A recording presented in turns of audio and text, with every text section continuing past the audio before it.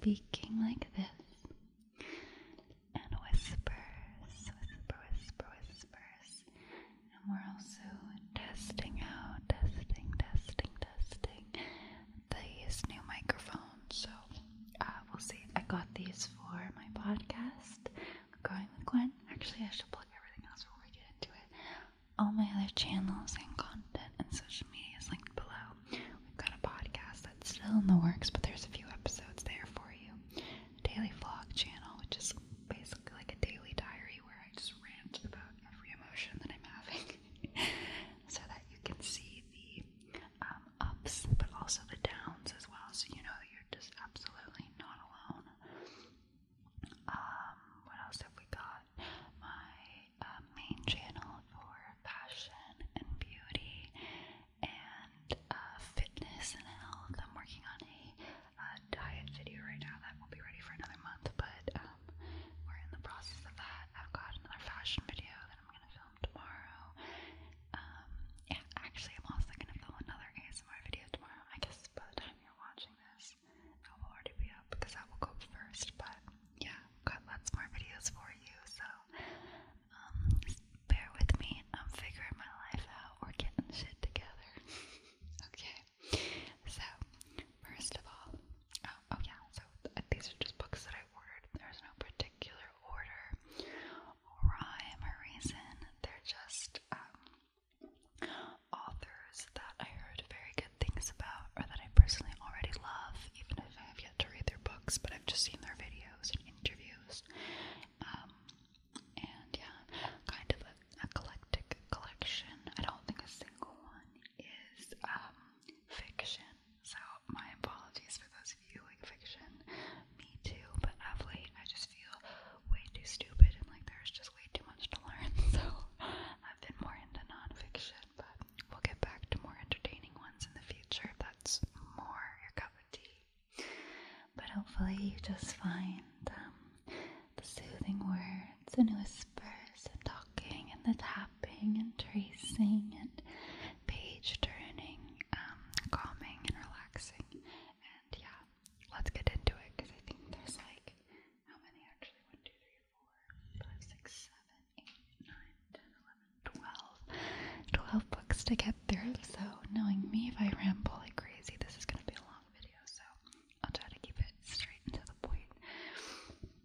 Okay, so author number 1 is the most amazing guy ever named Thomas Sowell, who I swear is like 90 now, but he is, you know, he doesn't seem 90. He's one of those grandpas that is like definitely chugging along and doing his thing and absolutely thriving still despite that.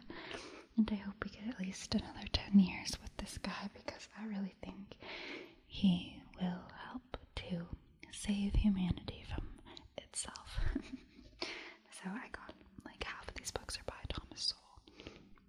So I originally kind of heard about him through lots of different people that I really like, as I've been trying to learn a little bit more about politics and just the world at large. And yeah, he's been recommended so many times. It's really crazy to me, because you would have thought we would have read his books in university. Like, I learned a lot about the very, very lefty way of viewing the world, which in many ways I do love and respect and think they're on to something. But I think Thomas Sowell kind of shows that even though things might be idealistic and sound perfect on paper, they rarely actually go that way for a lot of different reasons. And I think I'm gonna just learn a lot from his books. So yeah, he has a YouTube channel as well, which is so good. I would really recommend it. If I remember, I'll link it below for you. But it's literally just Thomas Sowell. If you Google, he's just so smart. I really love him. So this first book is called Black Rednecks and White Liberals. I'll read the back to you. I don't know what any of these are about per se. Black, red, necks, and white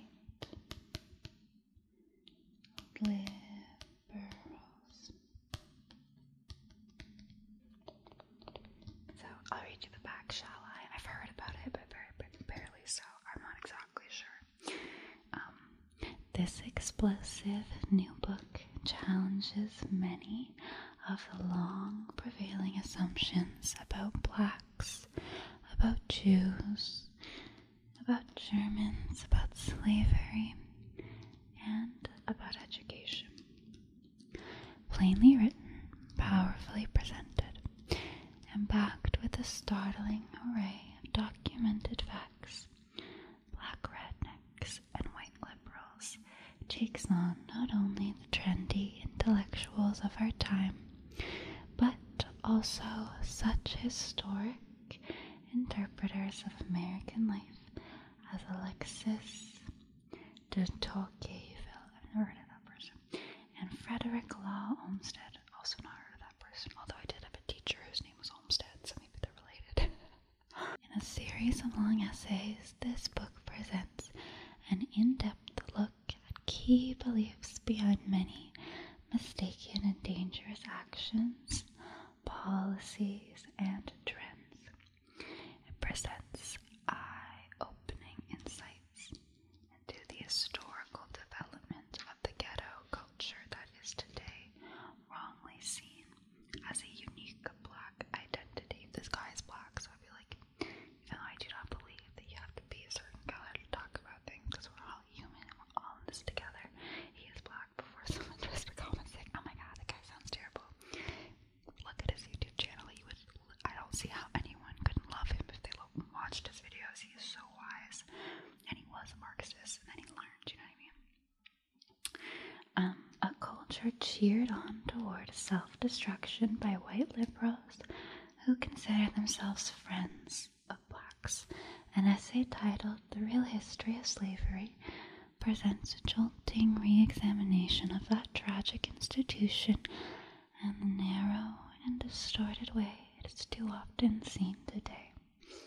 The reasons for the venomous hatred of Jews and of other groups like them in countries around the world and are explored in an essay that asks, are Jews generic? Misconceptions of German history in general and of the Nazi era. I think I might need to read this book next. It sounds so fascinating. Of the Nazi era in particular are also re-examined. So too are the inspiring achievements and painful tragedies of black education in the United States. Black rednecks and white liberals is the capstone of decades of outstanding research and writing on racial and cultural issues by Thomas Sowell. Tom Sowell is a national treasure, America's most perceptive, productive. He has like 1,000 books. Like I only read like half of the collection. Perceptive, productive, and thoughtful commentator on racial and ethnic issues. Black rednecks and white liberals is vintage Sowell, a neat package of 6 lucid and incisive essays that shed new light on the big questions that he has devoted his intellectual life to confronting and answering. Yeah, so I'm excited to read it. It's going to be very thought-provoking, and the thing is, I vehemently reject the idea that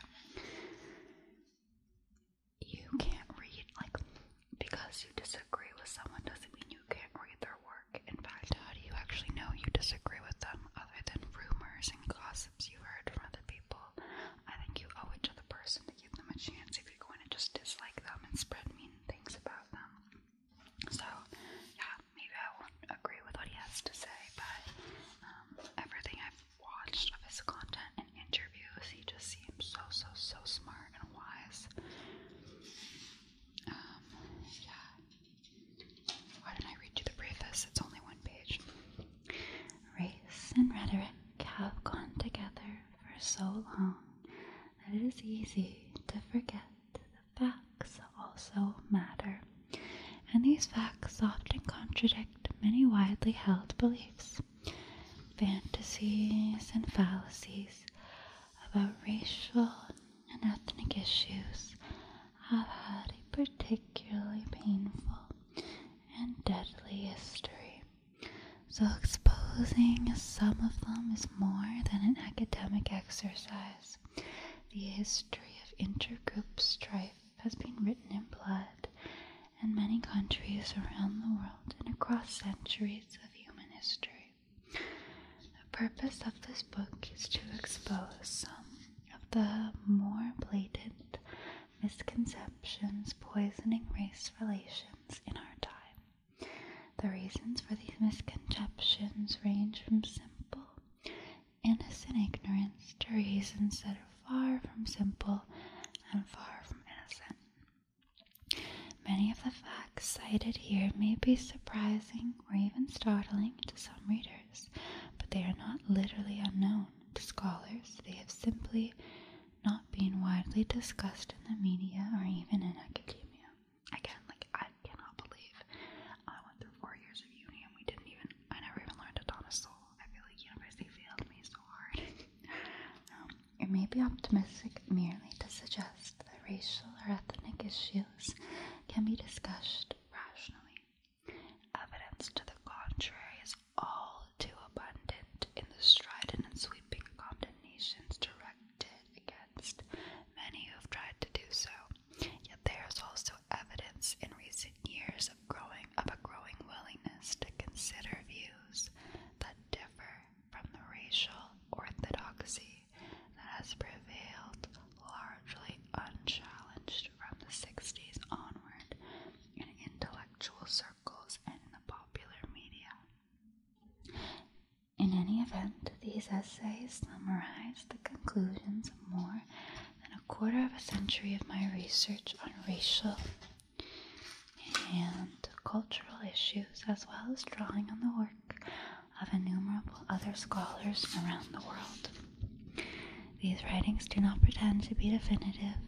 If they provoke thoughts on a subject where cliches and dogmas do often prevail, then this book will have achieved one of its major goals. However, even a work seeking primarily to untangle a complex set of historic social issues can provoke the fashionable question, but what is your solution? Yet there is not the slightest danger that there will be a shortage of solutions. On the contrary, an abundance of uninformed solutions has been one of our biggest social problems. Any serious consideration of social problems is likely to involve trade-offs rather than neat solutions, and trade-offs depend on values, which can vary from one individual to the next. What trade-offs others might make after considering what these essays have to offer is not something that can be predicted, nor is such a prediction necessary. There is still much to be said for the ancient adage, with all you're getting, get understanding. If this book can contribute an understanding on a subject where misunderstandings abound, then it will have done its work. Because this book is written for the general public, it does not feature long, convoluted sentences with escape clauses designed to prevent words from being twisted to mean something they were never intended to mean. Common sense can be more readily expected when writing for the general public than when writing for intelligentsia. To prevent the words in the essays that follow from being stretched, twisted, or given clever meanings, let me state here and now what these essays do not mean that 1. All Southern whites were or are rednecks, that 2. All Black Americans today or in the past all Black Americans today or in the past were or are Black rednecks, that 3. Jews are exactly the same as other groups with whom they are compared, or that 4. Slavery is somehow morally acceptable because everyone was guilty of it. One cannot predict, much less forestall, the clever misinterpretations that others might put on one's words. I love this, it's so true. The most that can be done is to alert honest people to the problem. While this book is not particularly large in bulk, its scope is worldwide and it goes back through centuries. No one can write a book of such scope without incurring many debts to others. These include scholars who have devoted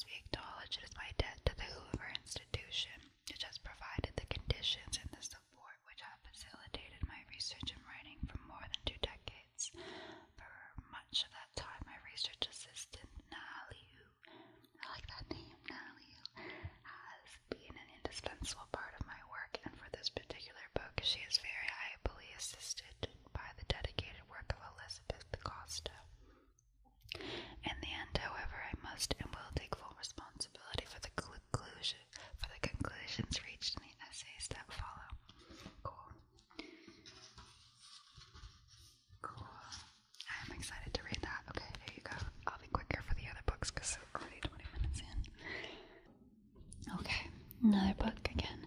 I'm very interested in race relations at the moment because I went to Oxford School 101. That's what I like to call university. And it's not like I disagree with the principles or the goals of equality for all. I just think that perhaps as I've learned more, the ways in which lefties these days tend to try to achieve that actually kind of makes everything worse. So I'm just excited to learn more about the other perspective. So for instance, this is by a guy named Jason L. Riley. Again, it was recommended, but I have literally no idea much about it other than that. It's called Please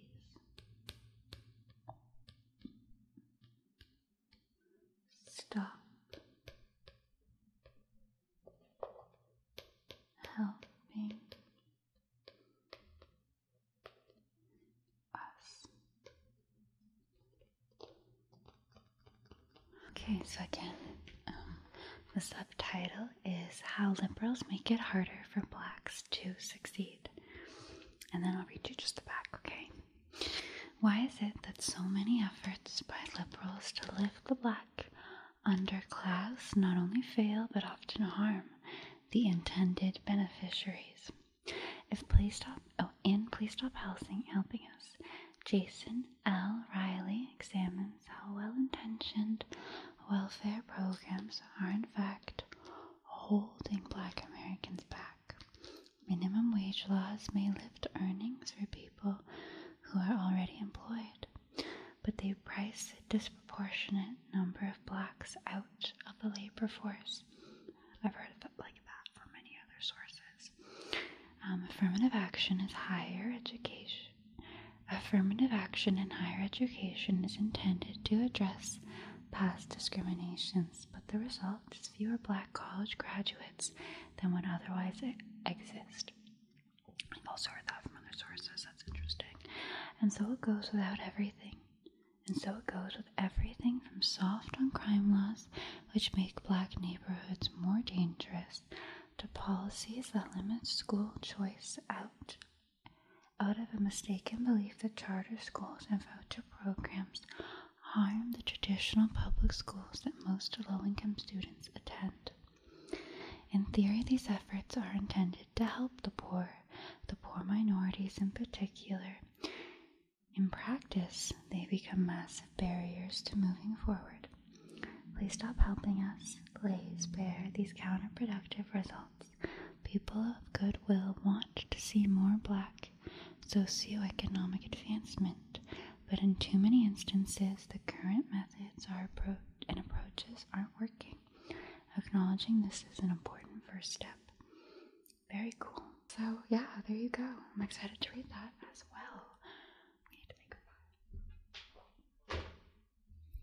Okay, next up, I'll do another Thomas Sowell because I have 1,000 of his. This one is called Discrimination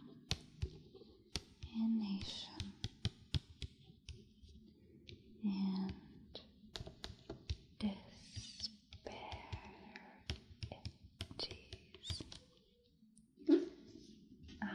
Shall I read you the back? Oh.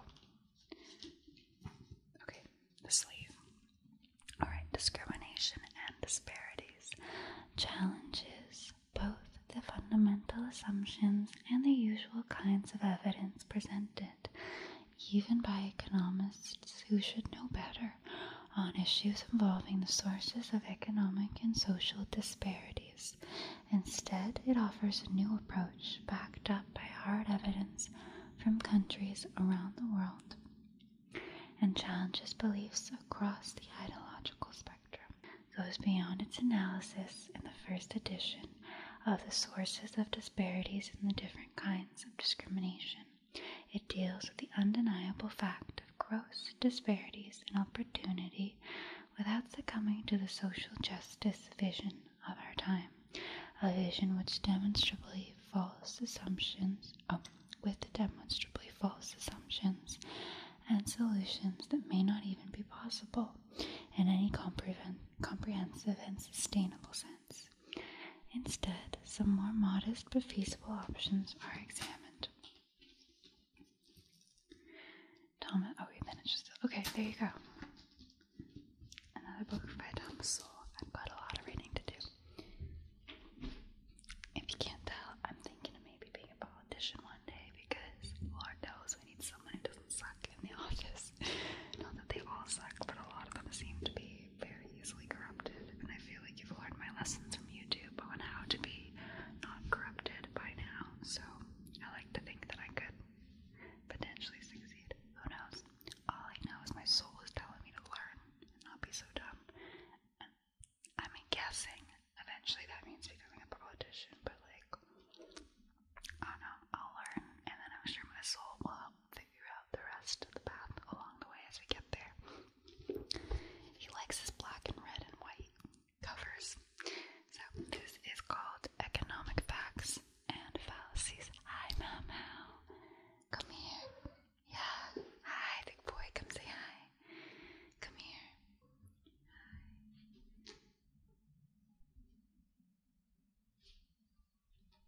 Oh, you're so heavy. Hi. Hello. Why are you the cutest thing in the world? How's it going? What you up to?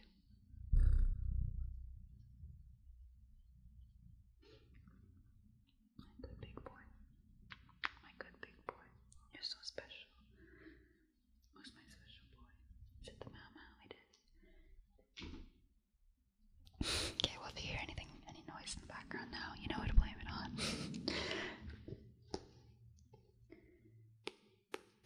Economic facts. I can hear him purring. Why are you so cute? And fallacies.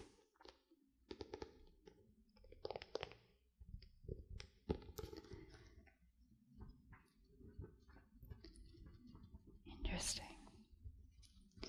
Okay, so back. In this revised and expanded edition of Economic Facts and Fallacies, Thomas Sowell exposes some of the most popular fallacies about economic issues in a lively manner that does not require any prior knowledge of economics. These fallacies include many beliefs widely disseminated in the media and by politicians, such as fallacies about urban problems, income differences, male-female economic differences, as well as economic fallacies about academia, about race, and about third world countries. I'll read you some of the quotes too. From one of America's most noted conservative economists, and again, he was a Marxist, but then he realized not really gonna work as ideal as the situation is. It's not something that fits really within reality, at least that's what I've been learning. A short, I think most really prominent conservative, and conservative doesn't mean neo-Nazi race. I mean, he's black, so he doesn't hate black people, obviously, and doesn't mean gay hating either. I think so many people assume that I did, that to be on the right in any shape or form means that you hate gay people and anyone who isn't white, and that's not true. Far right, absolutely, but just being a conservative doesn't mean you're a terrible person, despite what my lefty education had me believe. From one of America's most noted conservative economists, a short original book that offers some unconventional ideas about how to think about common economic topics. Sowell's book dismantles many of the pervasive fallacies running rampant in politics today, broken into categories of urban life, gender, academia, yes, Mama, income, race, and the problems of the third world, and economic facts and fallacies, as in his other work. Sowell makes a persuasive and powerful case armed with a solid arsenal of statistics, numbers, and historical facts. Oh, now he's kidding himself. You're too cute and distracting, mister. There you go. Book number 3. We're getting there, friends. We're getting there.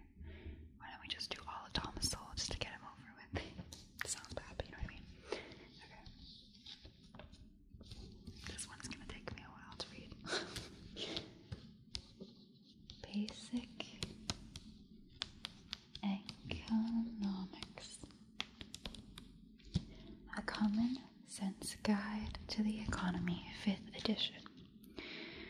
Those are just quotes. Let's see if there's a summary on the sleeve. Okay.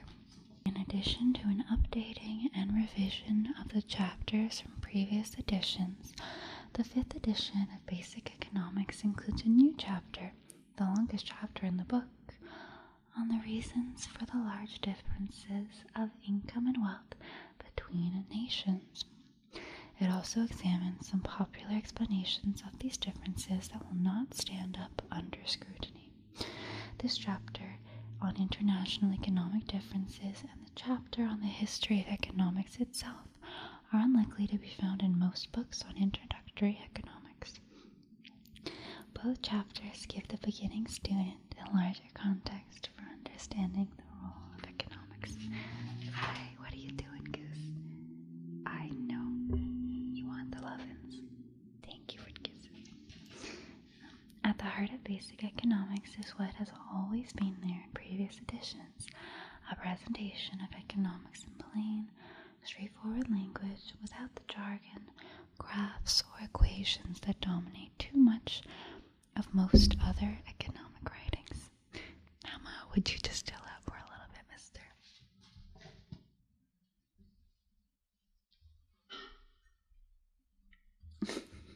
You're so silly. How did I get so lucky? Huh? How did Mama get so lucky to have to Mama on her life? Did Mama and Bobo? Did Mama get so lucky? She did. I hit the jackpot with you too. Yes, I did. Yes, I did. All you need is cats and kitties.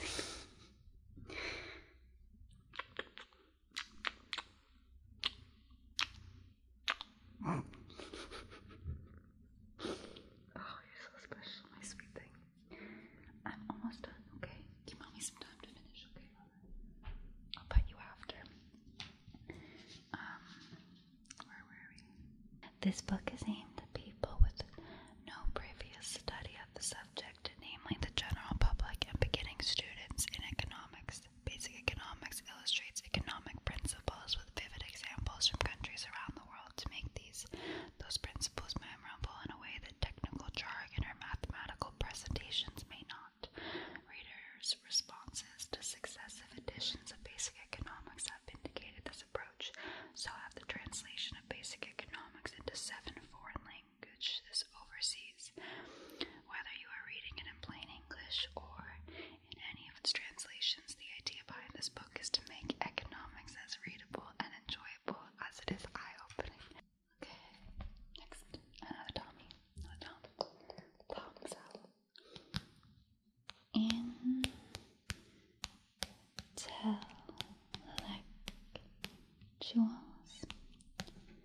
and society.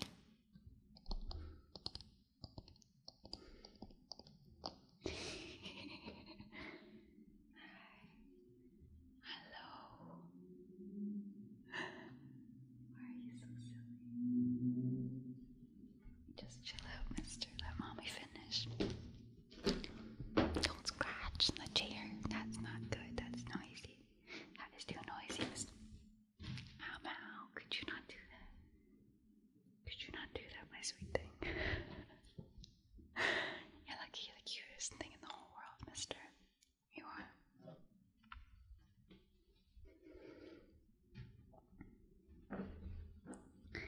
Okay, this much revised and reorganized edition of Intellectuals and Society is more than half again larger than the first edition. This man loves to write. 4 new chapters have been added on intellectuals and race, including a chapter on race and intelligence. These new chapters show the radically different views of race prevailing among the intelligentsia at the beginning of the 20th century and at the end, and yet each of these opposite views of race have the same dogmatic quality and the same refusal to countenance differing opinions among contemporaries, much less engage dissenting opinions in serious debate. That's very true. Moreover, each of these, you don't know if you really believe in your beliefs until you have a proper debate with the other side to make sure, it's only logical. each of these very different views of race produced flourishes of rhetoric and travesties of logic leading to dire social consequences, though of very different sorts in the two eras. Other additions to this edition include a critique of John Rawls' conception of justice and a re-examination of the so-called trickle-down theory, which I think is bullshit, but we'll see what he thinks, behind tax cuts for the rich. There are other revisions from the preface to the final chapter, the latter being extensively rewritten.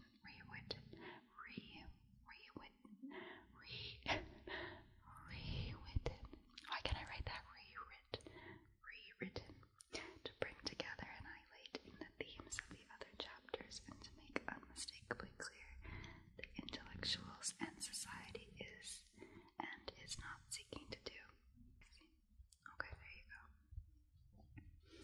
To Mau Mau. Oh, to Big Mau Mau. You want to say hi to everyone, don't you? You want to say, look at me, I'm so special. We all know this. You aboard my canoe and sail across the sea and return the heart of Tafiti Maui. Is that what you're gonna do?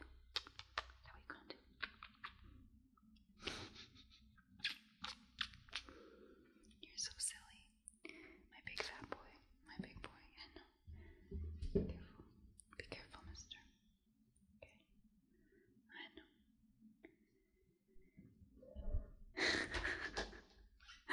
Okay, we're almost done the Thomas Sowell. So the next we have wealth, poverty, and politics. So you don't scratch the chair, my little creature. Would you not scratch the chair? That is not what you're allowed to do. You're not allowed to scratch the chair right now. Okay, I know normally you're allowed, but we're trying to be quiet because we're filming an ASMR video, baby boy. Do you get me?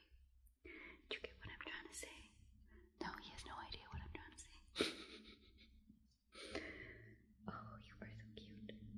Lucky, the cutest thing in the whole wide world. You're lucky. You're lucky indeed.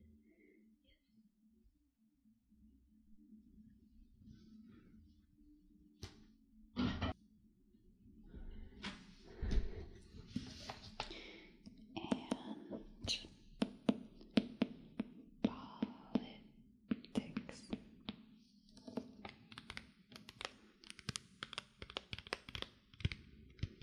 So, a true gem. Oh, this is more quotes. Okay, we gotta read the sleeve.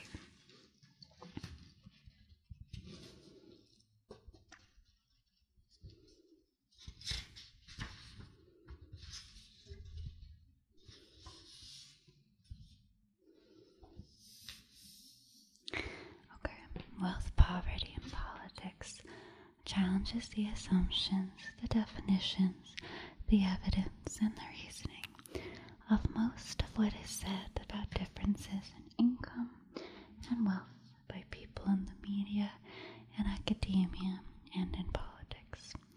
After an extensive examination of factors behind economic differences between nations and within nations, including geographic, demographic, cultural, and political factors, the last section of the book is a searching critique of leading income redistributions from John Rawls to Thomas Piketty and Nobel laureates in economics Paul Krugman, Angus Deaton, and Joseph Stiglitz. That's a funny name. Among the more heartening findings from the history are the individuals, groups, and nations that have risen from poverty and backwardness to prosperity and achievements on the frontiers of human progress. Among the more painful findings are counterproductive creeds and policies that have needlessly prolonged poverty and dependency among lagging groups in countries around the world and whipped up resentments and sometimes violence against more productive and successful minorities in many places and times.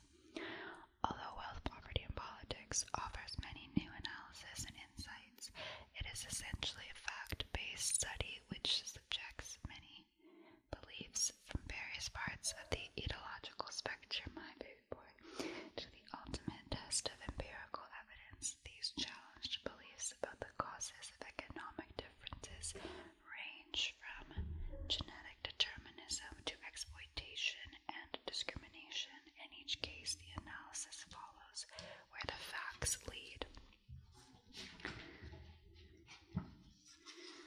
Whether that is verification, refutation, or some combination of the two, its guiding principle is expressed in a quotation from the late Daniel Patrick Moynihan that opens the final section of the book. You're entitled to your own opinions, but you're not entitled to your own facts. Oh, I like that. That's a good quote. Okay, there you go. Another very interesting, seemingly thought-provoking book that I will eventually get around to reading. Oh, hi, big boy. Oh, hi. Okay, that might be it for Thomas Sowell, actually. So next, I listened to this girl's podcast episode with Joe Rogan. I guess he is the Joe Rogan, sure. Can you not attack my sweater? Can you just stay still, big boy? We're almost done. And I just thought it was fabulous. She talked about growing up in an Islamic country and regime, and like her thoughts there, and on the differences between the kind of two different strains of that religion. She talked about race and where we're kind of headed. She was just super, super smart and level-headed, and a really, really beautiful story where she came from not so fabulous beginnings and she really turned it around. It's just very inspirational. So, Ayan Hershey Ali. Ayan Hershey Ali. No.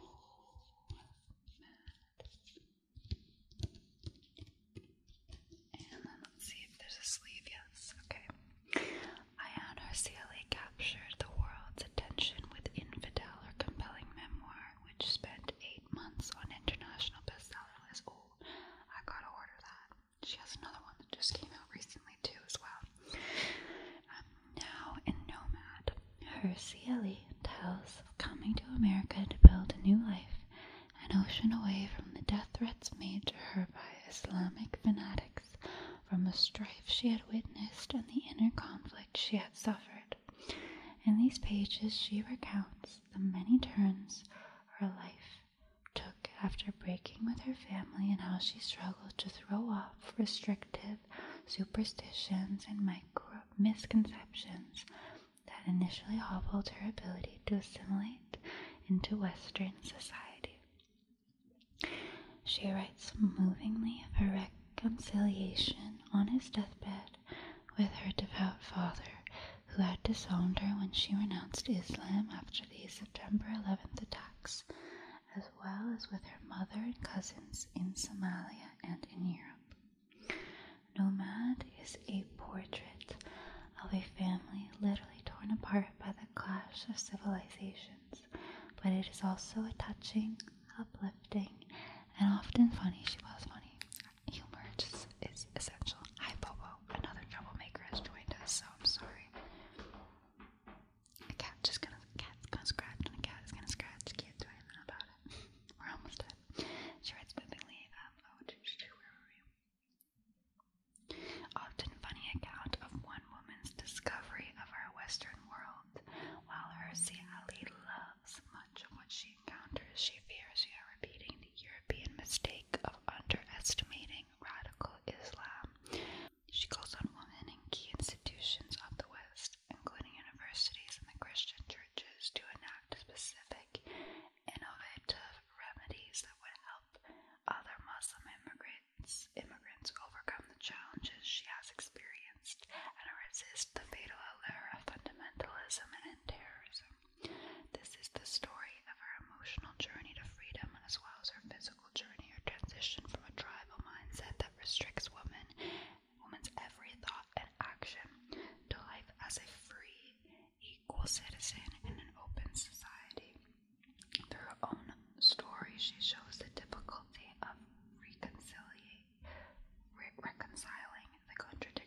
Islam with Western countries.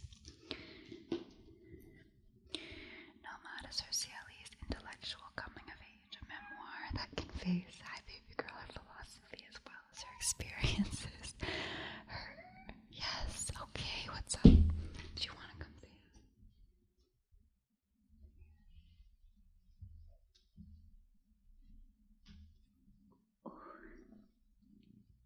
Boba wanted to say hi too. She was jealous her bro got all the spotlight. Yeah.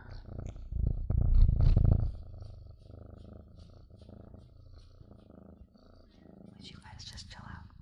Mommy's almost done. They're so silly.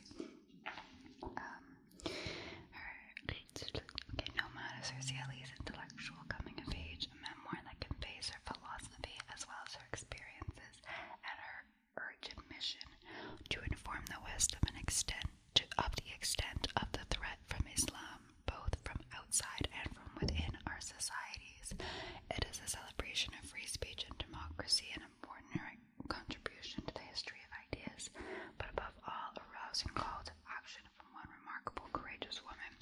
Now, before any of you ultra-lefties get offended, like I said, she's from Islam, so if anyone's going to be able to talk about it, I feel like she really at least knows what she's talking about, like, because she's experienced it, and apparently people called her Islamophobic, and supposedly from the podcast episode that I was learning, and she's absolutely not. Like, what she's trying to point out is there is a difference between, like, there are two strains of the Islamic religion, and there is one that is very peaceful that she would even argue is, like, the majority of the Muslims, but there are people that are attacking my hair now who are more fundamentalist, radical Islams, and they do pose a real threat to our free society in many different ways because they are very arguably anti-woman. Again, I know very little, I'll learn more, but that's kind of what it sounds like. And like, women are property and they cannot leave their house without a man, and if they do, then you can rape them and they kind of deserve it. Like, that's sort of what it sounds like. So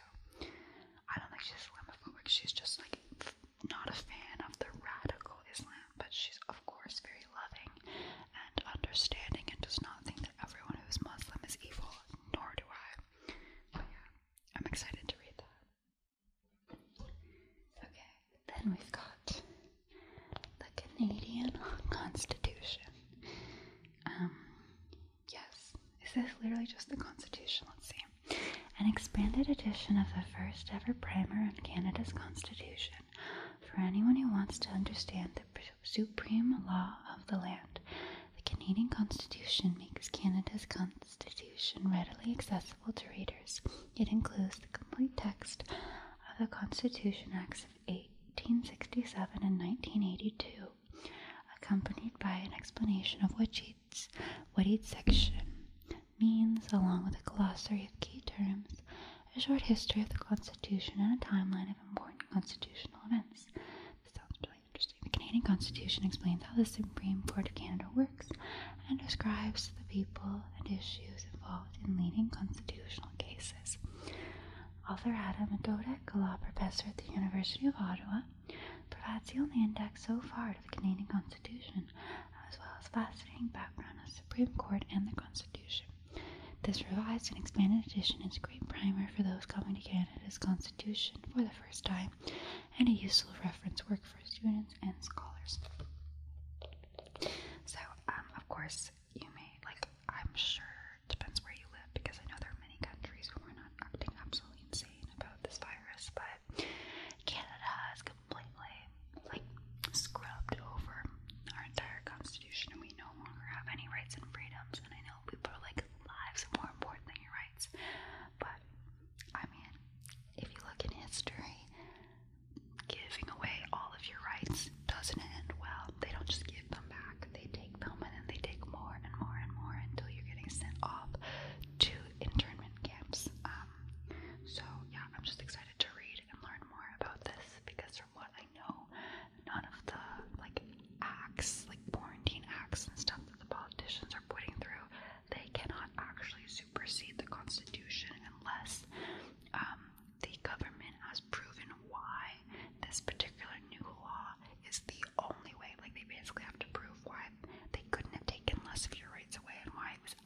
essentially take all of them away, and absolutely in court they will be totally slammed and will not win. And I'm so excited for the lawsuits that we have incoming in Canada because our government sucks. Absolutely sucks. Yeah, on so many levels, and lives could be saved without ruining all of our rights and taking them all away without a doubt. So I'm just excited to learn more about the basis of the Canadian Constitution where I live. Yeah, okay.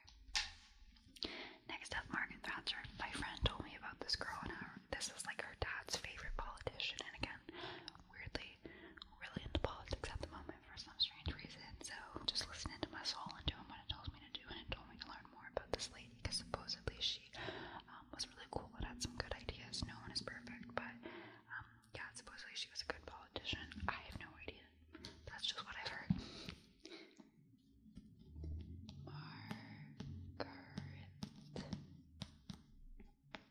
Thatcher. The epic life and achievements of one of the most extraordinary world leaders of the 20th century. Margaret Thatcher is the towering political figure of the late 20th century Great Britain.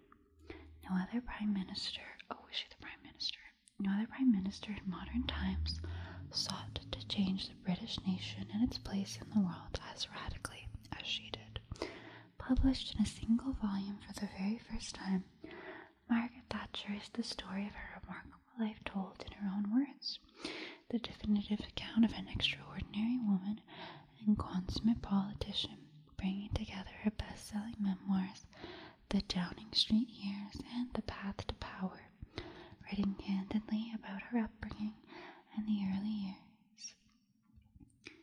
years and the formation of her character and values. She details the experiences that propelled her to the very top in a man's world. She offers a riveting first-hand history of the major events, the crises and triumphs